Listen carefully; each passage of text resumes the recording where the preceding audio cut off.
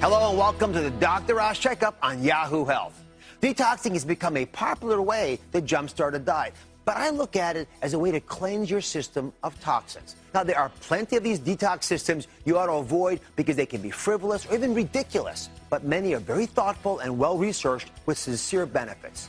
A common to all of them is that the last thing you want to do is start a detox plan and then quit it the next day because something derailed you. So I'm going to share with you some of the biggest mistakes you can make when you try to detox so you can avoid them and get the most out of your efforts. First, that cold turkey approach, which is common with a lot of detox plans, can be dangerous if you have a high sugar diet or drink alcohol, use a lot of caffeine, or smoke.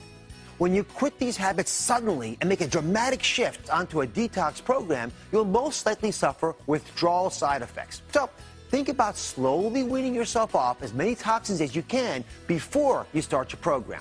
Ease your way into it by giving up one thing per day, like alcohol or meat or sodas, leading up to your start date. Next, people often think detox plans mean starving yourself. Wrong. You don't have to deprive yourself of calories. Smart eating that promotes natural, unprocessed foods is the basis of any good detox plan. In fact, I've created a great 48-hour detox plan on DrOz.com that does not limit the amount of food that you can eat at all. Instead, you ought to incorporate plenty of healthy detox foods like broccoli, kale, artichokes, Brussels sprouts, and cabbage. Get creative with these. Drinking green tea is another way to help boost the body's natural detox system. Another mistake that a lot of folks make is insufficient water intake.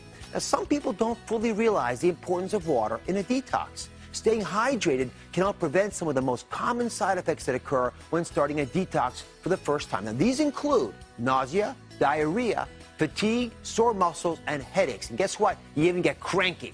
Plus, you need water to help flush out the toxins that your body will be removing out of its own tissues.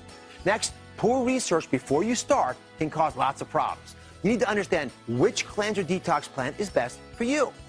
Some are designed to eliminate toxins, others to promote weight loss. Look for plans that have a balance of nutrients and do not severely restrict your calories. The overall point is better health. So choose wisely and do your research first. And always remember to consult your doctor before starting a plan. You'll be more likely to stick to it if you have a specific reason for doing it. And last, when your detox program is over, many people make the big mistake of diving right back into the diet habits they had before their detox, like drinking lots of caffeine and alcohol and eating large amounts of sugar. Big mistake.